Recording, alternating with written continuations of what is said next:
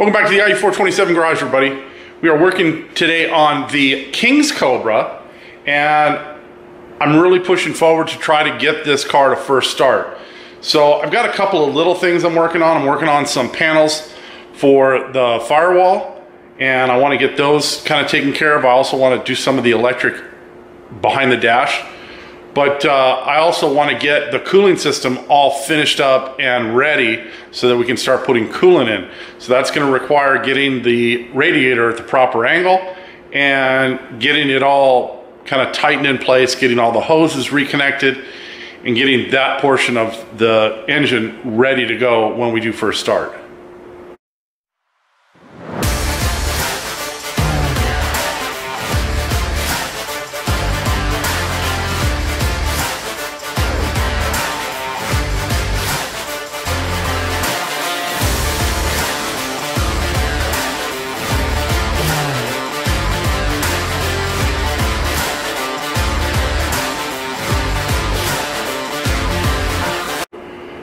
All right, so as far as the firewall goes, the main firewall piece has been in for some time. What I did last night before I went in for the evening is I made a couple of panels. I made a panel that's going to close off this area right here. Factory 5 does not give you this piece. I have a template that I use to make a piece that fits there. And we're going to put our headlight switch and most likely our hazard or emergency flashers switch in this location right here, and that'll help clean up the dash. On the other side of the car, what I've done is I've fashioned a new firewall extension. And for this reason, so I made this piece right here, and I have a template for this as well. The owner attended the build school, and he was instructed to cut this at this angle right here, kind of with this swoop in it. And I don't know why. The actual arm for the windshield comes down through here. And you're gonna see on the new piece I have a groove that's much deeper right here, so there's less interference with that. But in the 20 plus years that I've been building these cars, never once have I ever trimmed this panel in order to make the body fit. And I can even show you in Slytherin as an example, even though Slytherin's a Mark III, the contour of the body in this area has remained the same. And there's no interference. This panel does not hold the body up. So the reason for cutting this panel kind of escapes me. I don't know why the build school is instructing you to do this. Don't do this. If any panels on your car need to be trimmed, let your body and paint person take care of it. Because what you're going to end up with, if there's a gap here, there's a lot of air that's going to be forced up through this area from the engine bay. And if you have a big gap here, all that hot air in the summertime is just going to come in and end up in the lap of the passenger. And that's not a good thing. In the wintertime, if you're driving in inclement weather and it's cold outside, it's nice to have the warm air going into your lap. But you know, for that, you probably ought to get a heater. So we're going to replace this piece. We're going to put a piece in that is the exact same size as the piece that came from Factory 5. One advantage is it won't have the hole to have to block off in it right here that this one does, so it'll just be a solid piece. But I did manage to get it made out of a piece that's already powder coated, actually on both sides of the car. And the way I did that is I took the panel that we cut out right here, and I saved it. And I was able, by using the stomp shear and the Beverly shear, I was able to cut out pieces from templates that I have. So I have a number of templates. This right here is a template for that piece on the driver's side that we use. This is another one. This is just another design I did. This is the one that I've been using most recently. And then of course this is the firewall extension template that I use for the passenger side. So I have all of these templates available for use when I build a car, because I've gotten cars where this piece has been misplaced, or we simply don't want a gaping hole in it and the closeout panel has been lost. So having something like this in a shop like ours, where we're doing these quite often, is really helpful because we don't have to make a new template or make a new piece each time. We can just take this, trace it out on the piece we're going to use, and then make a new piece. So those pieces are going to be going in here shortly, but I wanted to go to the front of the car and show you what we're going to do to correct or set the angle of the radiator in the front. So I put the radiator back in at the same angle the car owner had placed it when he originally put the radiator in. And to the naked eye, it looks like it's perfect. Let's just say you're using a one-piece aluminum front, like from us or from Mike Everson. The angle at which Mike, for instance, has you set in, I don't remember what it is, but let's just say arbitrarily it's 37 degrees. So you stick your digital angle finder on the radiator and you get it to 37 degrees. But then you have to account for whatever angle the car is sitting at. You know, have you done your ride height? Have you done a corner weighting on the car? Are you sure the car is sitting level? So all these things have variables built into them that aren't very reliable when you're building the car from scratch, because there's no telling what the angle might be, because you don't know what the angle is that the car is sitting at to start with. So what I've always done from the first car I ever did was I used the sheet metal, the aluminum that Factory 5 sends with the kit. And although we aren't going to be using this on this car anyway, it still gives you the opportunity to use it to set the angle. So if you look right here, these two notches are designed to be right behind these two mounting holes for the quick jacks or the bumpers in the front. And as you can see, we're sitting high. So the angle of the radiator has to be pushed down. So basically when this matches up with the back of those two holes, you've got your angle set. Now that's not to say it's perfect. You know, nothing in this world is ever perfect. So you may have to do some adjustment. So for instance, our template for the one-piece nose aluminum is purposely made a little bit big so that regardless of whose radiator you have in there, whether it's a donor radiator, which may be a single core radiator, or a 3 or 4 core radiator that you had custom made or you've bought from Factory 5, it's going to allow for all that, and then you can trim the aluminum piece to fit. Now with this one, we have both the adjustable upper and lower mounts. So when you trim it and fit it, once the body's on the car, what you can do is you can actually take the lower mount and loosen it so that the radiator pushes down on the bottom and gives you more room to get the one-piece aluminum in and then bring it back up into place. You don't want that aluminum in place when you try to mount the body. You can do it, but in most cases you're going to either bend up the aluminum as you're trying to place the body back on the car, or you're going to have fitment issues at the back of the car where you're trying to get it around the aluminum that makes up the trunk. So it's best to have that off when you fit the body of the car and put it in after everything's said and done. So I'm going to go ahead, I'm going to get the camera set up, I'm going to go ahead and get that angle set, and at the same time I'll probably bring you guys back and show you the progress that I've made on the panels for the dash, or the panels for the firewall.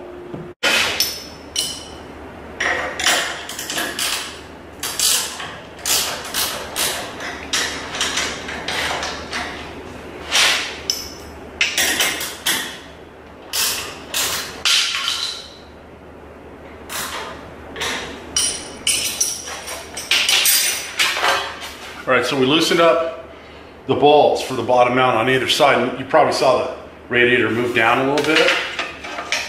And so then we're gonna fit this piece in here, and we're just gonna raise it up until those two notches line up with those two holes the best they can.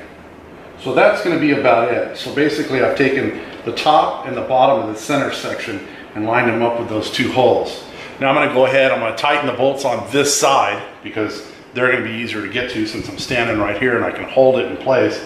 And then I'll tighten the other side and then I'll recheck it just to make sure it's in the same spot and hasn't moved.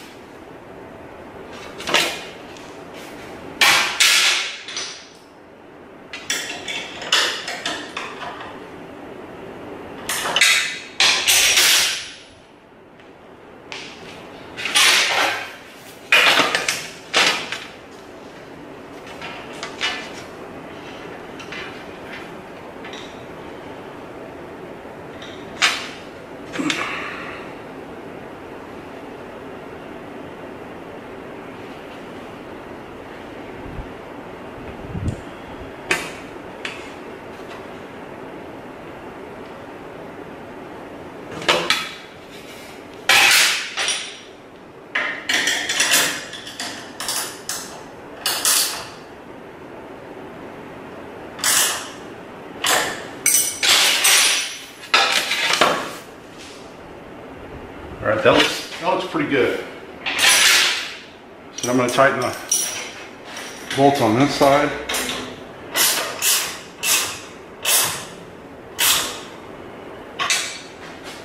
We should be good. It's not important to check both sides because the radiator's solid enough that it's not going to want to move independently on each side. It's going to hold pretty firm. So once you set one side, the other side is going to be close, or where, you know, close to where it needs to be. And then when you're trimming your one-piece front aluminum, you can make adjustments in your trimming in order to make it fit a little bit better side to side. So we've got it set. Now we're going to go ahead and start buttoning up all the cooling lines. So all the clamps that I've previously left off because we were waiting to do this, they can all go on. And then we'll make sure that every clamp for every hose that we've either put on or changed is going to be tight for first start and adding coolant to the system. All right, it is already the next night, and I can show you, I got the angle set on the radiator, so that's all ready to go. I haven't gotten around to taking care of all the cooling hoses. I got sidetracked with the panels for both dash extensions, the one on the driver's side and the one on the passenger side. So I went ahead and added some protection to the radiator. Up till this point, you know, I've just been really careful around the car, but as you can see, the blue tape ain't what it used to be. It doesn't like to stick. And that'll keep anything from damaging the core of the radiator while we're completing the build. And then over here, I did finish up this panel yesterday. Tonight what I did was I drilled for the headlight switch and I drilled for our hazard light switch.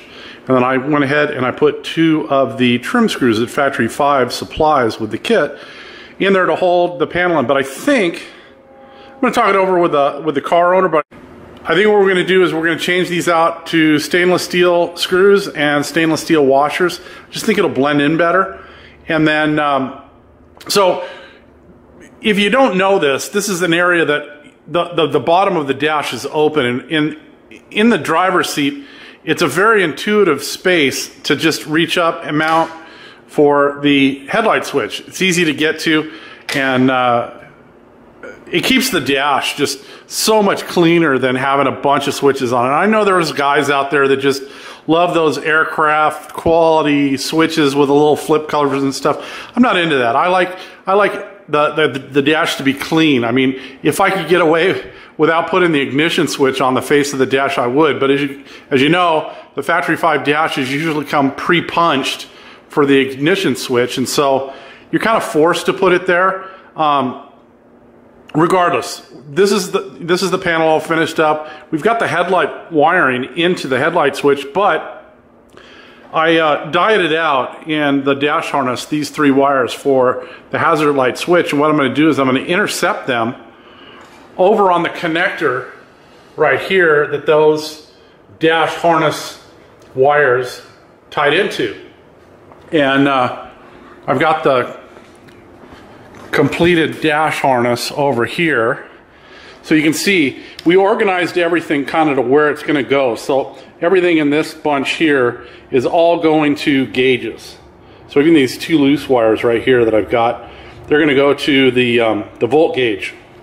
And then all the wires over here are for other purposes. So we've got the indicator lights that are in the speedometer over here. So the high beam indicator and the right and left turn signal indicators, those are right here.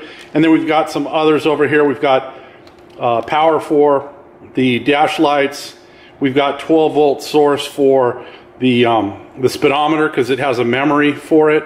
We've got a gauge feed, so the speedometer needs a constant power for that as well. And so all that stuff is over here, and I think I even have a spare ground. So I cleaned up everything in that harness that we didn't need. Any stuff that was like a carryover from like the autometer gauges that Factory 5 supplies. I think they still supply those in the base kit. All that stuff we didn't need, I pulled out of there. And then I did finish the other side. I got it all siliconed and pop rivet it back in, and you can see over here just how deep we make this cut for the windshield. You want your windshield to go in without resting on top of this panel. And I'm not sure if that's the end goal, you know, on the advice that the build school is giving. You know, they don't put a finished body on the car, and you know, I don't know what, you know, what the circumstances are, but I will tell you that in all the years that I built these cars, I've never once had Jeff Miller trim this panel. It always just seems to go on just fine. And in Slytherin, it went in full, you know, full size, and there's even bulb seal on top of it. So the body hasn't changed that much in configuration between the Mark IV and the Mark III before it, that this panel changed, and there's really no need to cut it. So leave it alone, and if it has to be cut, let your painter do it. You know, whoever's doing your paint and body, let them trim it. That way you don't trim it inadvertently ahead of time and then have this gaping hole between the body and the panel that you're letting, you know, hot or air in general into the cockpit. You know, it's an open roadster, but at the same time, you know, when it's 100 degrees out and you have engine heat, you know, that's close to 200 degrees blowing in your lap or blowing in your face, that's not a good thing. So leave it alone and put it in as it's supplied, and let your painter and your bodywork guy determine whether or not any of those panels need to be trimmed. So I'll be back out here tomorrow night. I think I'm going to continue working on some of the wiring, and I'll show you where those wires for the hazard light switch. I'm gonna tie the horn in that same location, and a couple of other little things. The turn signal wiring will tie into that location, and it'll make it easier when you wire your dash. There'll be less stuff for you to have to pull apart if you're using, you know, an aftermarket turn signal switch from us or the other guy. So in the end, it'll make it easier that, you know, for you to pull your dash out if you have to later in the future. We'll see you tomorrow night. All right, next evening, everyone, and I told you I would bring you back and show you where I'm tying all of those wires into that we cut out of the dash harness, and basically it's just on the other side of the connector, but I'll show you where. Now you can de-pin all of these connectors, and I could do that. I have all the tools to de-pin the connectors and just leave the blank spaces open in the connectors. But what I've found is that there might be a time in the future where you want to use that pass-through and keep that that whole dash, you know, to where it's disconnectable, so you can disconnect the connectors and, you know, pull the dash out of the car. And so if you de-pin it and you have to add something later, now you've got to either repin those connectors, or you've got to add a second connector in order to keep it all, you know, able to separate. So what I'm doing right here is I've got the pink wire coming down from where we've relocated our hazard light switch, and you can see I've cut the wires, and yes, there are two wires because there are two different spots to tie these wires in. Remember, this is a universal harness for both the hot rod and 35 pickup and the Mark IV and the Type 65 coupe. So they go to the dash and they also go to that connector. Now, this customer, when he started the wiring, chose not to diet out that secondary connector for the hot rod and the 35 pickup. It's actually right in here. See if I can grab it. It's right here. So we're going to leave it there, but when you start pulling some of these wires out and you're going, what? There's only one wire coming in from one side and there's two wires going out on the back side. That's why.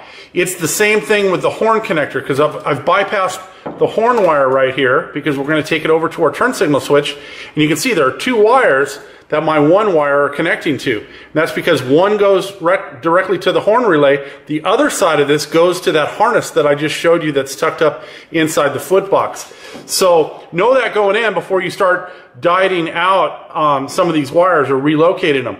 And then what we'll do is we'll bend these over, and then we'll put some heat shrink over the top of them, and that'll keep them nice and secure so that, you know, there's no power going through these, but it'll just help to keep everything nice and neat. Now, we're also going to have to tie into the turn signal wires, and we're probably going to do that. That's these bunch of wires here, the whites, the blues, the yellows, and the greens. We've got the blue and the green right here that go to our hazard light switch. So that means we're going to use the white and what the hell was the other color? The white and the yellows. The white and the yellows go to the back of the car. So we'll tie the white and the yellows onto our turn signal switch. And then what we're going to have to do is we're actually going to have to intercept the wires that go to the back of the car for the turn signals, because this one has the rectangular Cobra Lucas style rear taillights. And so to isolate those, we're going to have to run it through a trailer converter. Now I peeked in the box that came with this kit, and it's the, which one is it? It's the Hopkins, or Hoppy, trail light converter. And if you guys remember on the prototype that we sent out to Texas, that one came with that same converter. And while it worked fine for the turn signals, every time we hit the hazard light switch, it just wouldn't work. And so we basically threw that one in the garbage, and then we ordered a Takancha trailer light converter, and all our problems went away. So I'm going to urge this car owner to order that Takancha as well. We'll put that in line with some weather pack connectors, and it should work perfectly just like the last car. Now we could do, you know, multiple relays like we used to do, but honestly it's more work. Now that we've got a reliable way to do this using this Takancha trailer light converter, I mean, it's a piece of cake. All the wires are labeled. You just kind of tie them in and put your weather pack connectors in, and you're done. So a lot easier to do. So I think that's the route we're going to go. I think that's going to do it for this video.